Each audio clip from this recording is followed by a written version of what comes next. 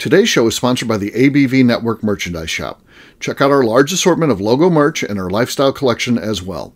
Just head over to abvnetwork.com and click on Shop. We are also sponsored by The Bar to Go. The Bar to Go offers a fully customizable carrying case that allows you to take your favorite distilled spirits or cocktail ingredients with you. Whether you're looking for yourself, a customized gift, or logo items for your business or event, The Bar to Go can help. Check them out at thebartogo.com. Use the number 2 when you type out The Bar to Go. Did you know Neely Family Distillery now ships its popular distilled spirits directly to you? To order, simply call 859-394-3258. Tell them the ABV Network sent you. Finally, we are sponsored by the upcoming ABV Barrel Shop, a new liquor store experience coming to St. Louis, Missouri. The ABV Barrel Shop will serve as home to the ABV Network and will be owned and operated by Steve Akeley, Jim Fosnot, and Scott Creighton, aka the Barrel Buddies. To learn more about the investment opportunities in this new venture, listen to the ad at the end of this podcast. And now, on to the show. Let's drink!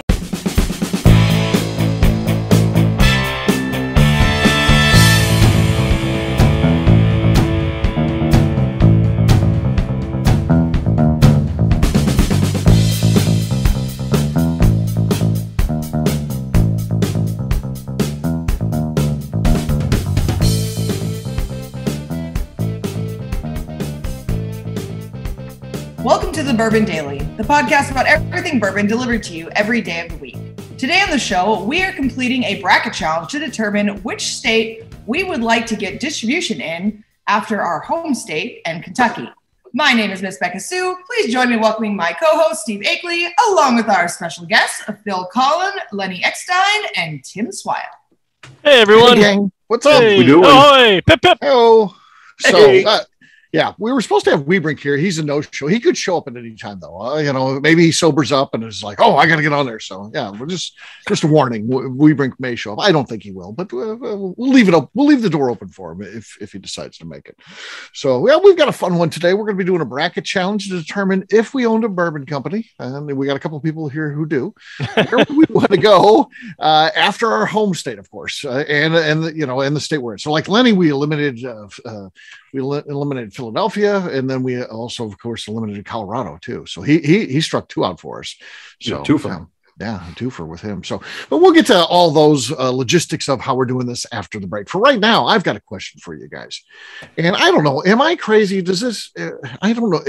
My old age, I guess, is catching up to me where I get angry at stuff that really has no bearing on. It doesn't really impact me at all in any way, but it just makes me mad. So if you go up to Walgreens, say after 7:00. About 75 to 80% are going to be in pajamas. And that's just, you just have to deal with that, right? They wear those like fuzzy pants and literally slippers and a coat. And why is that?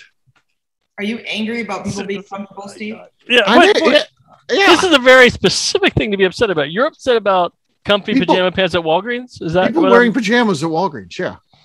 Walmart, I expect it. Walgreens, I expect yoga pants. I mean, come on. What is it about this? Is it the lack of effort to put on pants? What is it about that bothers you? I think, there should be some standards. So, for instance, you must wear shoes in a retail establishment. Must wear clothes, actually, not your pajamas. I think pajamas. So this is a bigger debate. You do not consider pajamas everyday clothes. You don't consider them. Do you?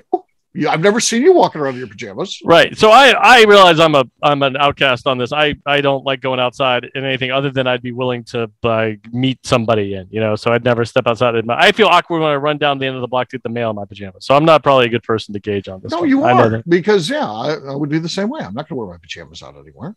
I'm kind of insulted by anybody who even wears pajamas. That's true. Wow. But pajamas on. Yeah, that would be whatever you consider pajamas to be. So do you have lounging pants or anything like that? Whether that's just like dirty old sweatpants or those comfortable flannel-y looking pants. That's something called my karate pants. I don't know why we call them that. I think it looks like I belong in a dojo wearing them. And I'd never wear those out to the bank, to post office.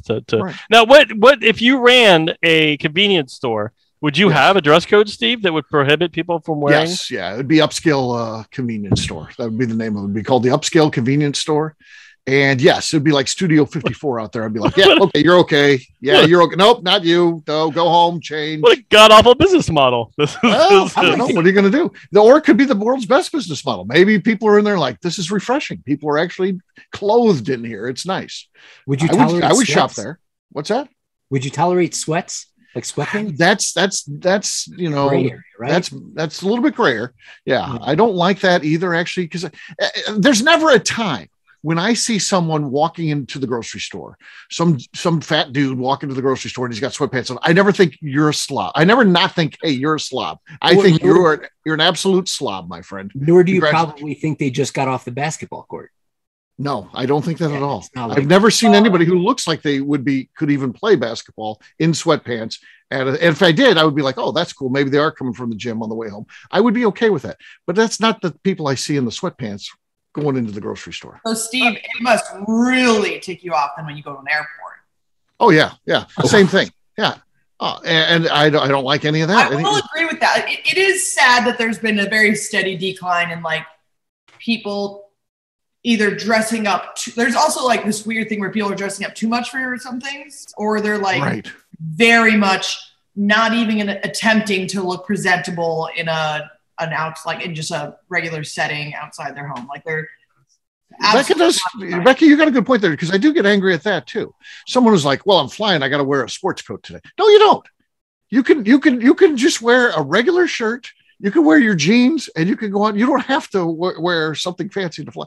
But so that angers me too. That's the other end of the spectrum. I guess Fridays. I'm just getting angry. Fridays through an airport. The corporate issued uniform are khakis, loafers, a light blue shirt, and a navy blue blazer with gold buttons. It is ridiculous. You could. Yeah. I wish I got a penny for every douchebag wearing that outfit on a Friday in traditional business travel, not COVID post. Whatever this is going to be, business travel. Yeah. But I agree with you there. What I can't stand, though, is folks wearing shorts, or I hate to say it, flip-flops on a plane, because those are coming off and your foot's getting put up next to somebody. That's Lenny. Lenny's pointing to himself. Yeah, that's disgusting. I absolutely did that yesterday. Okay. Yeah, as long as you keep your feet down is fine. When I see them off the corner of my eye by my head, I consider that a potential problem. What if someone was clipping their toenails?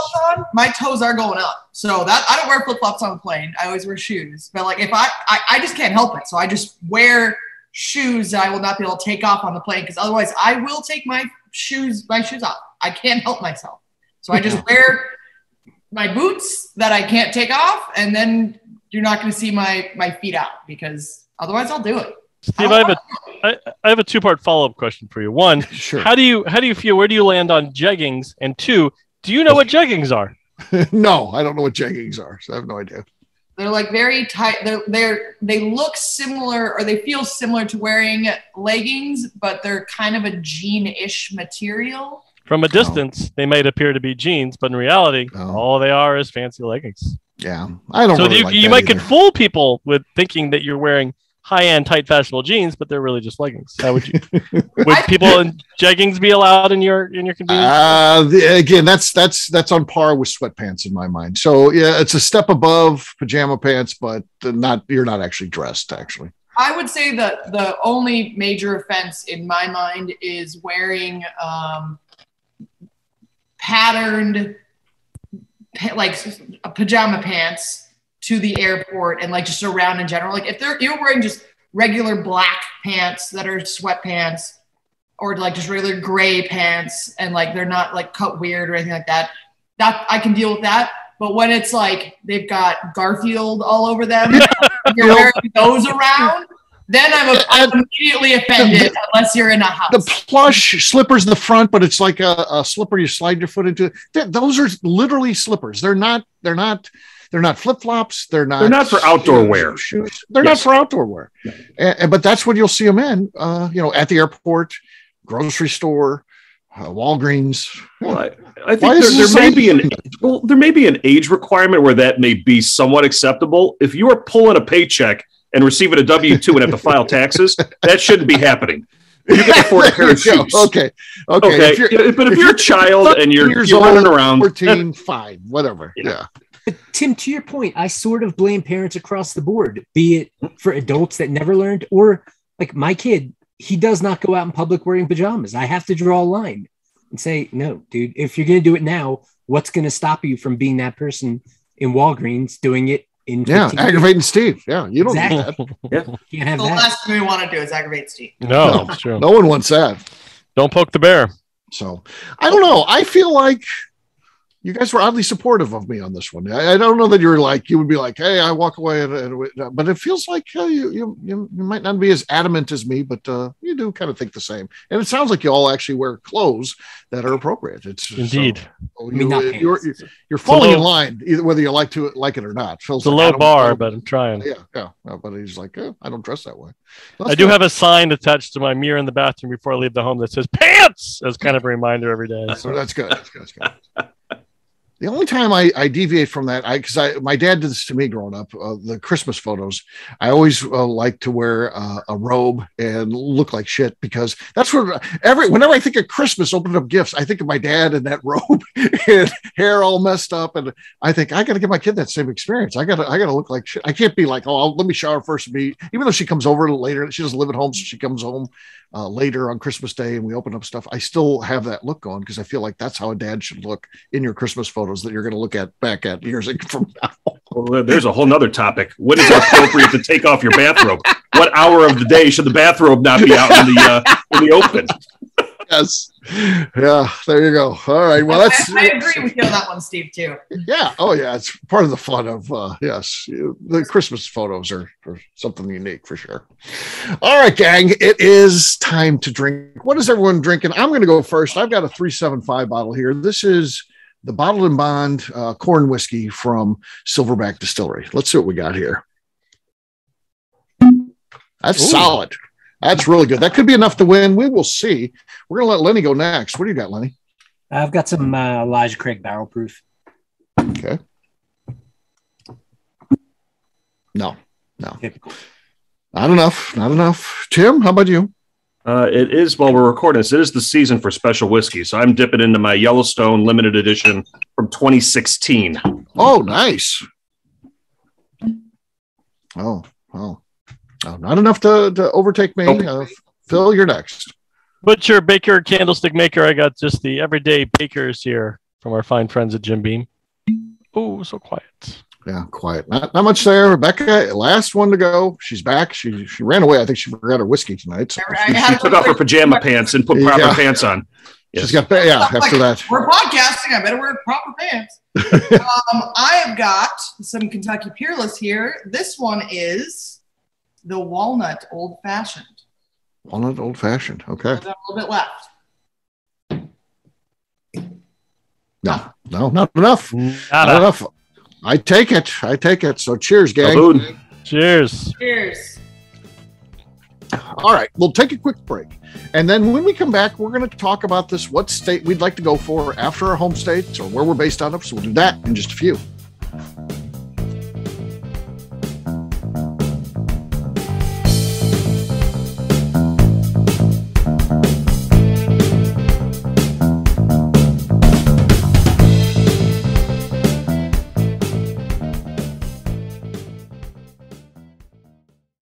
Hello, this is Steve Akeley of the ABV Network. Let's talk about the people who make this show happen. First up is Leatherwood Distillery in Pleasant View, Tennessee. Company founder Andy Lang started distilling as a hobby while serving his country as an elite Green Beret. Andy distilled all over the world during his time in the military and brought this passion back to him in the U.S. when he returned home. A visit to Leatherwood combines Andy Lang's unique distilled spirits and a museum of artifacts from his time serving the U.S. Share a drink with a fallen soldier at their bar where you can grab an acrylic bio off the wall that celebrates the individuals who gave the ultimate sacrifice to protect his or her country. They will also ship their distilled spirits directly to you, so check them out at leatherwooddistillery.com. We are also sponsored by Moonshine University.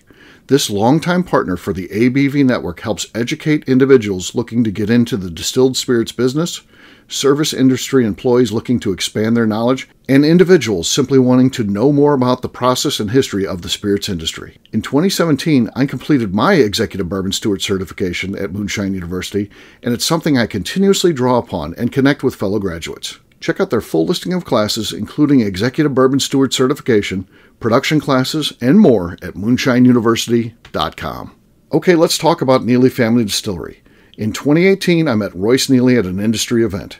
He started appearing on our shows, and we became friends during my frequent visits to Kentucky. Today, he's leading the way for young distillers making their mark on the bourbon industry.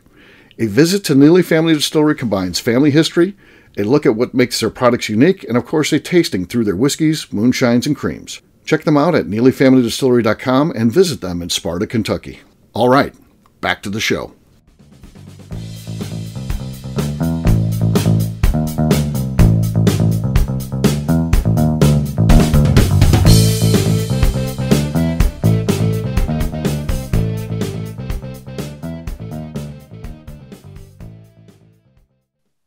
Hi, this is Mr. Bill. You're listening to Bourbon Daily. Welcome back to the Bourbon Daily. Today we're going to figure out what state we'd like to distribute in. Yes, we are. So, Phil's got ties to so many states. I didn't really ding him for anything. I'm like a sailor from port to port. So the states that got eliminated were Missouri, North Dakota, Illinois, Pennsylvania, and Colorado. Our contenders, these are our top contenders here: New York, Ohio, Indiana, New Mexico, Texas, Michigan, Louisiana, and Georgia. Georgia, Phil's actual home state there. He made it. So I didn't realize that until I talked with him. Where did you get this list of contenders? I think it's the best whiskey states other than New Mexico. That's on there because of Luke Otero is the distributor there. I always think I would go to that state because he would do such a good job representing my brand. So it made the list thanks to in large part to the work of Luke Otero. So very good. Good answer. Yeah. I mean, he learns the product inside and out, represents it, goes out, and he seems beloved there. I mean, he does a great job. So he's killing it. He's got 2 big accounts already. He has a 3rd one signed on, which we're not allowed to talk about. I'll talk about it to you guys, though, off the air. Maybe. Ooh, no, I won't, Luke. I wouldn't tell him anything, Luke. I'll tell you guys. Shh. All right. So here we go. It's going to be Ohio versus Michigan, New York, Indiana, Georgia versus Texas, New Mexico versus Louisiana. Round number 4. Tim, you are first. Ohio or Michigan? 2 of the worst. Round 4? Yeah. I heard round 4. Round 1. I heard round 4 too. Round 1, right? Round 1. Ohio is the unscented candle of the United States. Michigan is the tighty whities of the United States. Both are control states. My memory serves me right. Yes. Well, all I hear about Michigan is how hard it is to get there and that Michigan laws suck. But I don't hear that about Ohio. I have to go with Ohio. Okay. All right. That's probably a good way to look at it. Ohio goes up 1-0. Phil, what do you think? Ohio or Michigan? My take is kind of the same as Tim. And I think they both have somewhat trouble getting access to a wide variety of bourbons. But the bitching from Ohio is just incessant when they come down to Kentucky and they point to any bottle on the shelf and then they complain about they can't get it and it comes in and it goes. So to appease these people and to make my life easier, I'm going to vote to get better distribution in Ohio. Those Michiganders seem pretty chill about stuff. They're going up north and going to lakes and they get over it. Ohio. That means Ohio is quickly up 2-0. Lenny, what do you think? Ohio or Michigan? I mean, my take is going to be more surrounded on what I would do from my own brand perspective. I feel like Ohio, I think Kentucky would be an obvious move, although I haven't done it yet. And Ohio is really close, so I'd probably not do Ohio. Michigan also seems to have an affinity for Colorado. They like to ski on our mountains versus their own. Okay. Also, I feel like Michigan, I don't know. I know Ohio has some nice things to check out, but you know me and activities, and I feel like there's more in Michigan. So I'm going to go on distributor trips and hang out. I think Michigan would be a fun state. Michigan. That means Michigan has life in this game suddenly. Miss Beka Sue, you're next. Ohio or Michigan? Where are you taking your product? So we're right next to Ohio. Right.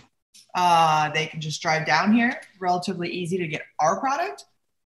But we get a ton of people down here from Michigan too. Like we get a lot. You do have a lot of people. I've been there many times. And there's been people from Michigan at your place. We get a ton of business from Michigan, and all of it, pretty much. Not all of it, but I'd say that like 85% of the business we get from Michigan is so and so told me, and so told them, and so and it is. There is so much word of mouth up there with us, I guess, that I'd say Michigan, because Michigan loves us. Mm-hmm. So I'm going Michigan because the Ohio people, they can come see us easy.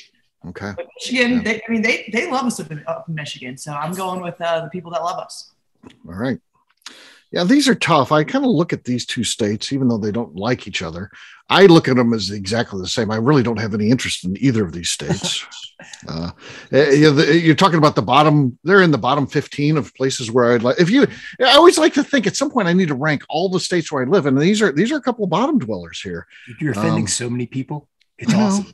I know. Millions and millions. They don't talk about Missouri. It's not like they're like, oh, we love Missouri until now. This guy said, no, they don't say that. I mean, I like these states. I like the people from them. I like to visit. I just wouldn't want to live there. I don't know why. And I actually don't know how they get anybody to live in either one of these states. How does that happen? My number one goal would be from the day I was born to be, how the hell do I get out of here? Chamber of Commerce from Ohio called. You're fired. Step into my office, man. I think I'm going to go Ohio, though. I think Ohio has. I think it seems to be better, bigger cities. I think that's the opportunity. You're not. Beka's talking Cincinnati, which is great, but then you got Columbus, you've got Cleveland. I think there's a better opportunity to really make some work there. So I'm going to go Ohio, meaning Ohio moves on. All right, New York versus Indiana. New York versus Indiana, round number 2. New York versus Indiana. Phil, you're first. I think this one's an easy one. I think there's a type of cachet, and not to mention a huge population to be in the Empire State. So New York over Indiana is my vote. All right, that means New York goes up 1-0. Lenny, what do you think? New York or Indiana? Yeah, I feel bad dissing any state for the most part, except for Missouri. But this show turned into what states do we hate the most today on the ABV network? I don't hate any the great thing about Missouri is we know no one else likes us. We only like it. So we're like, yeah, that's good. It's not like we have a deep secret where everybody wants to get there and it's like, oh, we're bummed. No, we're not. You don't want to be here. We don't want you to be here. It's fine.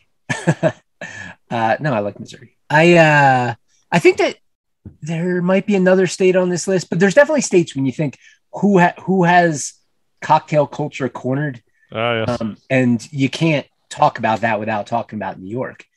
Also, I think I could conjure a pretty solid New York accent when needed. It's not too different than a Philadelphia accent. It's pretty different, but it's close enough. So I would say New York. I think it just makes sense. New York versus Indiana. All right, Miss Beka Sue, you are next. New York or Indiana? New York is up 2-0. I'm going New York on this one. New York. That means New York moves on. For the record, I do like both of those states. They're both good states. All right. Next up is Georgia versus Texas. Georgia versus Texas. I also like both of these states, by the way. These are good ones. Lenny, you're up first. Georgia or Texas? All right. Well, one of my distribution goals is states that are not cold as shit in the winter and I can drive to. And Texas is on the list of states I can drive to. It's huge, which is a challenge because actually I looked at going to Texas and our distributor wanted so much product that we had to back away. And I was like, I don't have that much. I guess we're not going into Texas. But with a small distributor, I think it could be pretty awesome. You know, there's some pretty neat cities, there's coast, and I can drive to it. So okay. Texas. That means Texas goes up 1-0. Next up is Beka. I'm going Texas. Texas loves us too, so we do well in Texas. So they've tried to get us down there too, but you know we're just not. Right now, we're not going to be doing that because Texas is huge. Georgia versus Texas. This is again tough one. I like them both, but I am going to go Texas. I like warmer weather, and Georgia's okay, but there's some cold parts there, so I like Texas better. So New Mexico versus Louisiana. This is an interesting one. Round number 4. Miss Beka Sue, you're first. New Mexico or Louisiana? I love Luke. But because we have absinthe, I feel like we probably do really well in Louisiana with our absinthe. So I think because of our absinthe, that's why I'd go with Louisiana. Yeah. I feel like these are both relatively smaller states. Louisiana's got some, but again, I don't know that they're a huge, if I'm wanting my bourbon to go there. I think that Luke is a difference maker for me. So I'm going to go Luke, and I'm going to go New Mexico here. So we're tied up 1-1, New Mexico and Louisiana. Tim, you're next. What do you think? New Mexico or Louisiana?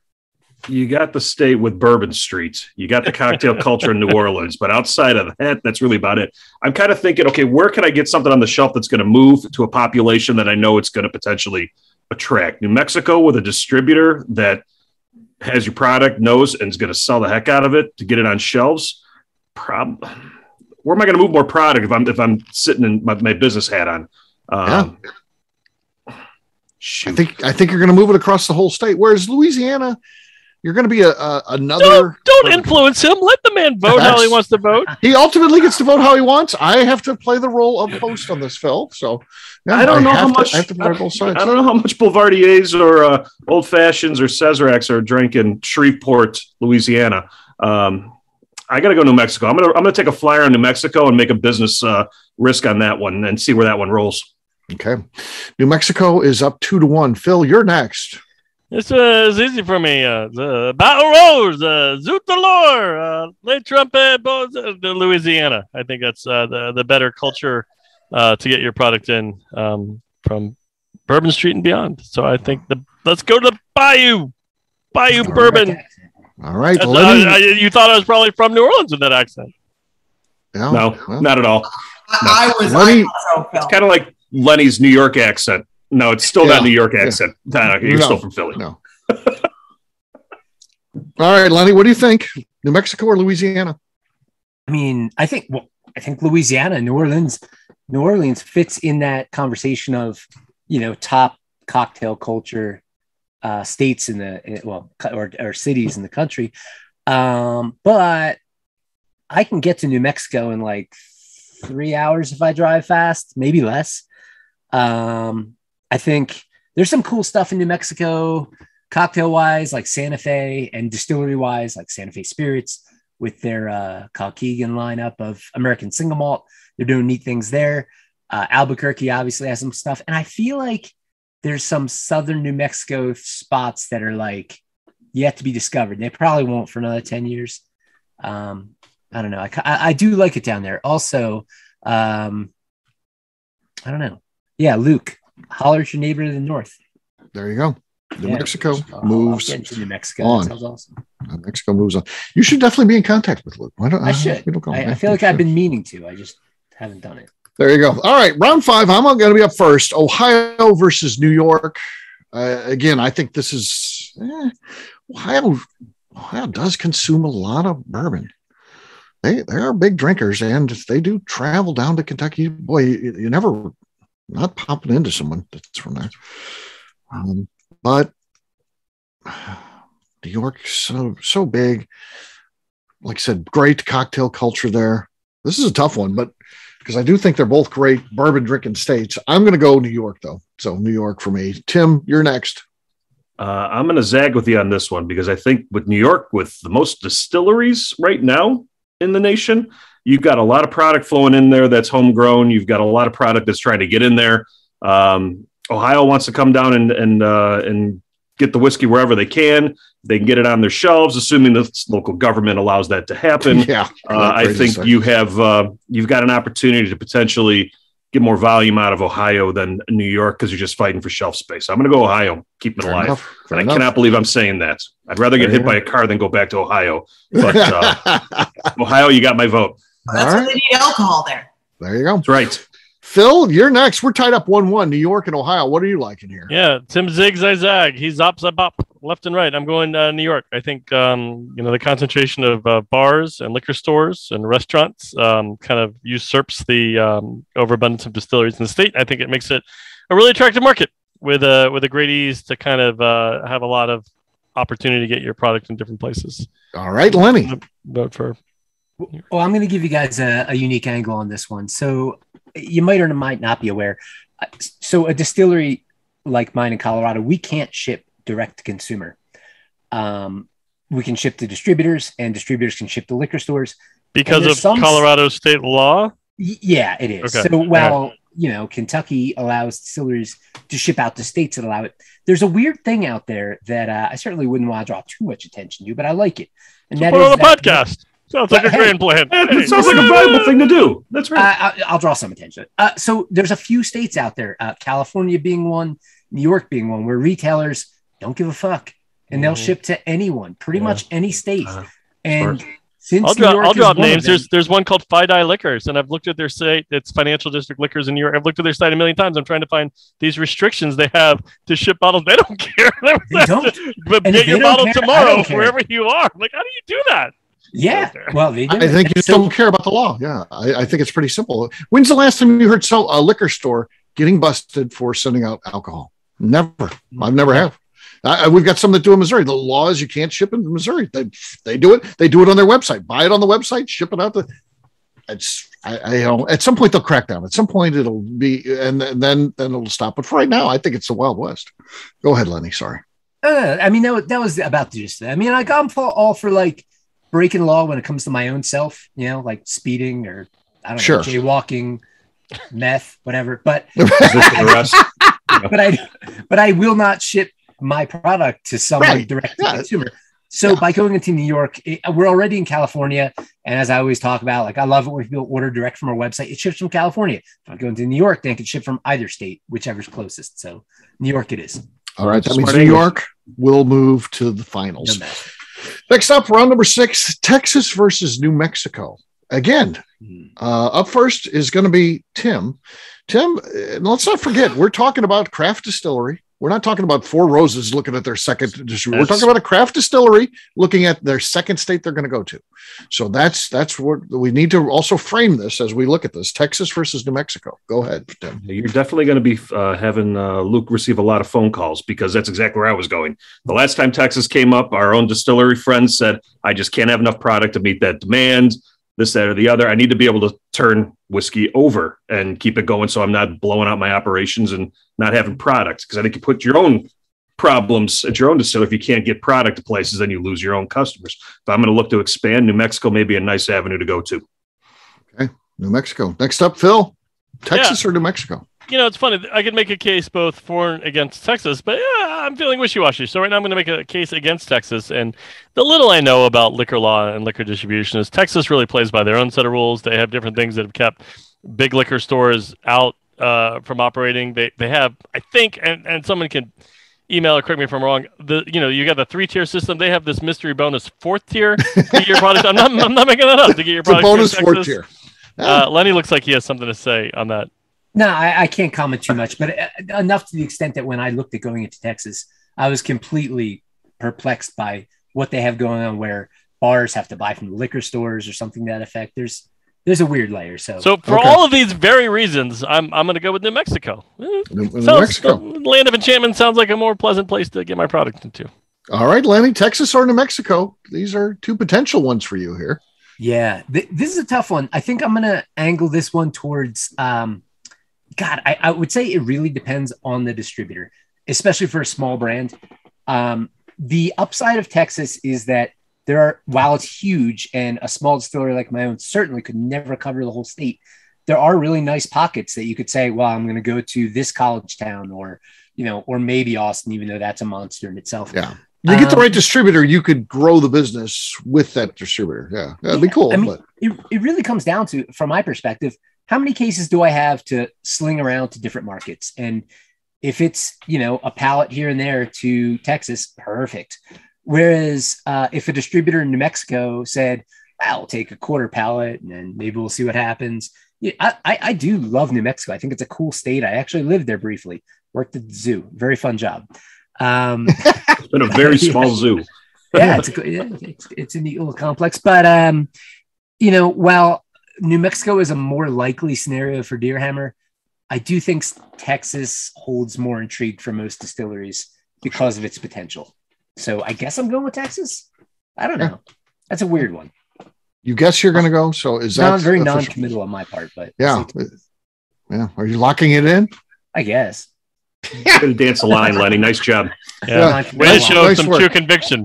Yeah, nice work. You're not an industry spokesperson here. Yeah, You're Lenny, but yeah, go ahead. That's fine. Miss Beka Sue, here's where we're at. New Mexico's up 2-1 over Texas. What do you think?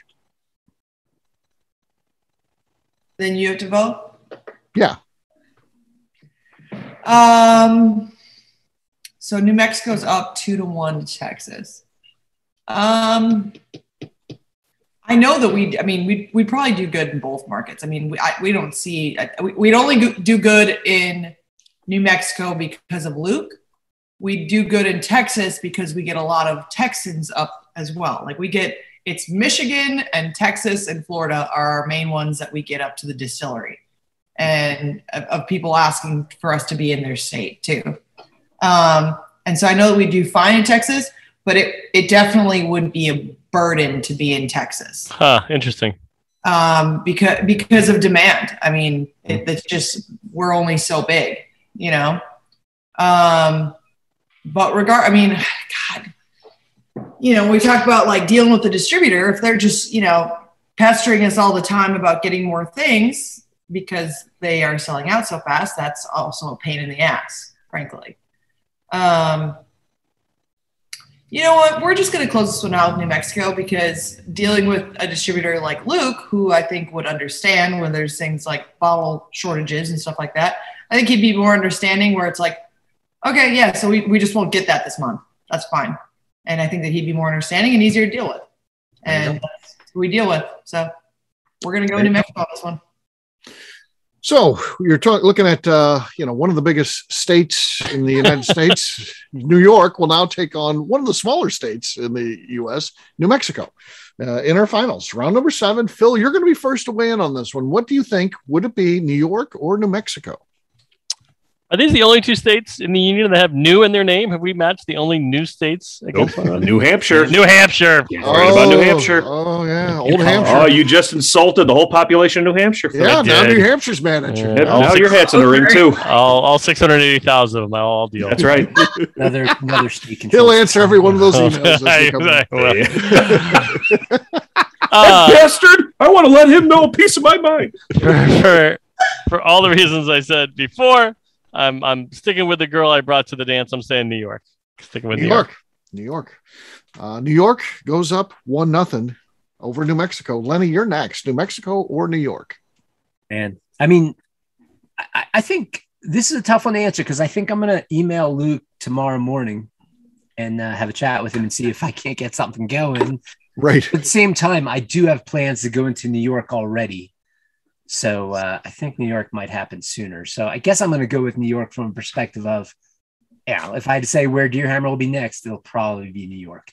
New York. Okay, there you go. Wow, that's scoop on the show. Yeah, right. So New York is quickly up 2-0. Miss Beka Sue, you're next. New York or New Mexico?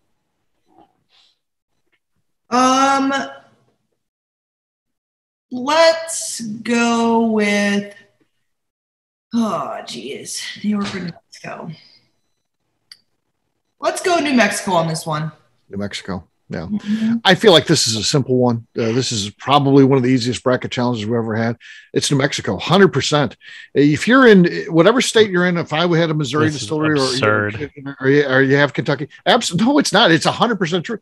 Your second state you ever go to, you want to go to New York, the Big Apple, the biggest, the state that has the biggest city, in the United States. No way.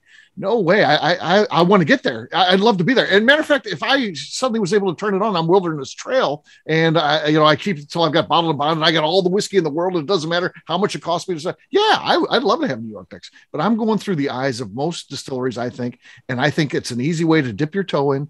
I think it's a small state. I think you can really do good there, though. I think you've got the right partner in Luke, and I think that this is a slam dunk. This is, because first time you go out of your state, that's a big deal for a distillery. That's a totally different thing. And I think it's an easy way to do it. Someone who's going to know your product, have the best. And I think New Mexico should be where everyone wants to go. And they want to go with Luke Otero. This show paid for by Luke Otero Enterprises. Check out lucotero.com for more information. No, Luke has nothing to do with this. He doesn't even know we're doing it. So here's where we're at. We are tied up 2-2. It's going to go to Tim. Tim, what do you think? New York, the Big Apple, the place where everybody wants to be, obviously. You want to be in Times Square with a billboard at some point, I would think, if you've got a brand. But is New Mexico the better call here? I don't know. You tell me. It's your decision. Oh, I think you absolutely do know, Steve. You're just playing coy. If you got to have economies of scale in order to be able to hit the New York market. The first thing I think about is I can see sitting at the Flatiron Grill at PJ Clark's or something like that in Manhattan, and I have a wonderful distillery product mixed in my old fashioned, and I went to go to the liquor store to go get it. Oh, no, that's allocated already. What do you mean it's allocated already? I can't get this? What do you mean I can't get this? Now I'm paying up on the secondary market, left, right, and that money is not getting back to the distiller and you become that person. That's what I see potentially happening in that craft scene. And then all of a sudden that product gets lost. I think if you're stretching out, if you're a craft distiller, you're stretching your legs in a New Mexico market or a market where you can get a distributor and then you get the accolades from that distributor as well. Talking to other distributors, if you need referrals to get into other markets, I think that does carry some weight if I'm starting out trying to get my product on shelves, knowing I've got limited products. I got to go New Mexico. As much as I want to see the big dollars and the bright lights in the big city. I think New Mexico is the route to go if I need to stretch my legs and get my legs from underneath before I can really start sprinting. I agree. In a fantasy scenario, this is a slam dunk. It's New York all the way, but that's a tough market to get into, to feed. That's a lot. And then that's your second one. So you kind of get the home state down. And then the way you're going to learn about other states is you're going to go to New York. That'd be tough. So I think New Mexico is a great call. That means New Mexico is our champion. Phil has just hung up. He's done with the I'm crying my eyes out. Right. Phil is just unsubscribed. He's unsubscribed. I just checked our subscriber count and we just lost one. It has to be Phil. The show isn't even published yet. So it has to be Phil. So, all right. We'll wrap this one up as we always do by talking about where people can find us. Tim, we'll start with you. Where can people find you? You can find me on the private tasting and corporate events site at abvnetwork.com or on Instagram at swyguy2112. All right. Phil. This is exciting. This is the first time I've said part of this. So I'm on both Twitter and Instagram at Derby City Phil, all one word. And you can check out my fledgling business for all things whiskey tastings, presentations, and more. We have Bourbon Adventures at Phil Talks Whiskey. You can email me at phil@philtalkswhiskey.com. Whew, I got to shorten that. That was too long. That was good, though. That was good. Well done. Thanks. Congrats. I've already got a group that's booked one with Phil. They're interested and they like what he's doing, so they're going to be using them. So group of nudists, which I'm not comfortable with. Nudists, what are you going to do? What are you going to do? Clean the seats. Lenny, how about you? Where can people find you? People can find myself and Deerhammer on social media at Deerhammer, on the webs at deerhammer.com, where you can also order our bottles shipped directly to you, soon to ship directly from New York, I think. And you should totally come visit us in beautiful Buena Vista, Colorado. That was also too long.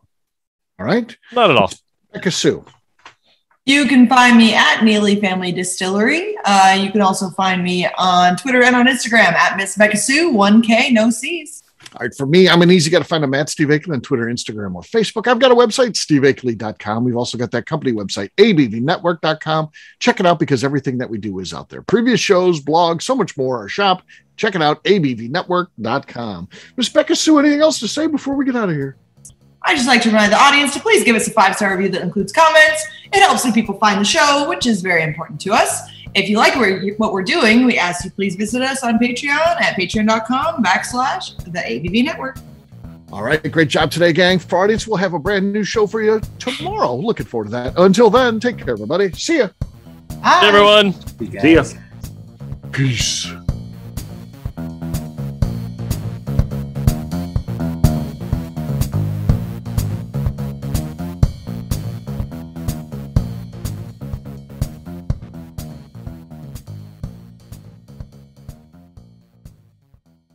Before we finish the show, let's talk about some great companies that support the ABV network. First up is Moonshine Still Pro. Moonshine Still Pro has a full line of products to help the home distiller. Whether you want to experiment on the stove in your kitchen or you're looking for a bigger setup in your backyard, owner Russell Creed and his team can help. They have multiple still offerings, accessories, and even grain from their partners at Goldstone Mill to assist you in making whiskey on par with your favorite distillery. They can also help you with some fabricated parts you probably can't make yourself if you are attempting a DIY still project. Learn more or order your still or parts at moonshinestillpro.com. Another friend of ours is the Goldstein family at Goldstone Mill. The Goldsteins offer a variety of heritage and heirloom grains to make the finest whiskeys in the world. Plus, they are more than just a grain company. They are truly consultants to make sure the grains they are providing to you or your business meet your highest expectations. Additionally, they work with mills around the country, ensuring shipping is as low as possible for their customers. If you're a distillery, brewery, or even doing this at home, Goldstone can assist you. Check them out at goldstonemill.com, call them at 217-254-6613, or check in via email at hello@goldstonemill.com. Last but not least, at the top of the show, I mentioned investment opportunities at the new liquor store concept, the ABV Barrel Shop, being launched in 2022 by myself, Jim Fosnot, and Scott Creighton. We are crowdfunding some of the capital needed to open the store. Not only does it offer a return on your investment, but a lifetime of status and benefits at the store. Of course, this investment is a loan and involves a high degree of risk, which may not be suitable for all persons. Prospective investors should carefully evaluate the risk and merits of an investment, should confer with their own legal and financial advisors, and should be able to bear the risk of the loss of their investment before considering the investment described herein. If you would like more information, contact us via the Under Construction website at abvbarrelshop.com and fill out the form. The Bourbon Daily is part of the ABV Network. For more information or to become a sponsor, please visit abvnetwork.com. Thanks for listening, and cheers. This has been a Steve Akeley production.